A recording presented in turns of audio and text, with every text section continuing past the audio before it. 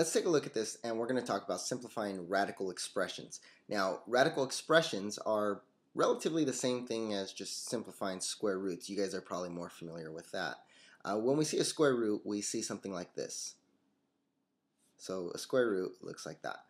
So basically, you're saying what two of the same products, what two of the same numbers multiplied together gives us something on the inside.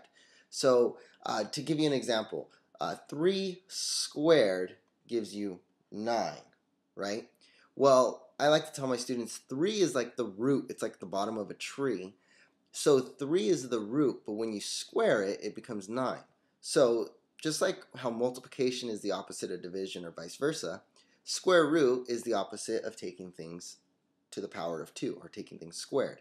So the square root of 9 is equal to 3. Why? Because 3 times 3 gives you 9, which the square root of that gives you 3. So when we're looking at square roots, we want to find a pair of numbers and then we take it out as 1.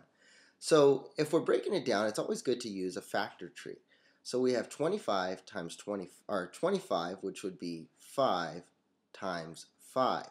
So in this square root, we know that it's 5 times 5 would give us 25. But in square roots, the main thing you want to look at is you look for pairs.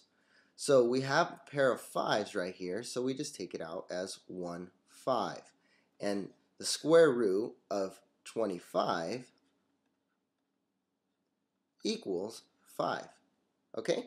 So now let's go ahead and erase this really quick.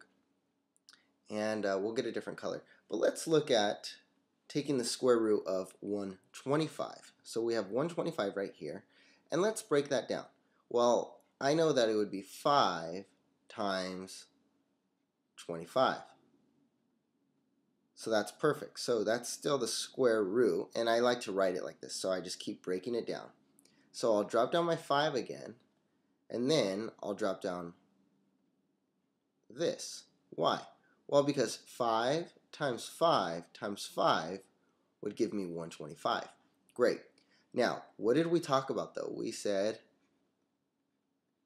pairs. So whenever we see a group of 2, we take it out. Looking here, I see 1 5 and I see 2 5s. I see 3, but I don't see 4. So I can't take out 2 pairs. I can only take out 1.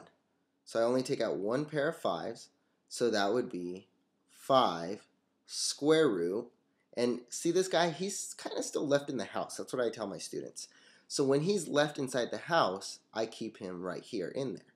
So the square root of 25 really equals, when we simplify it, 5 square root 5.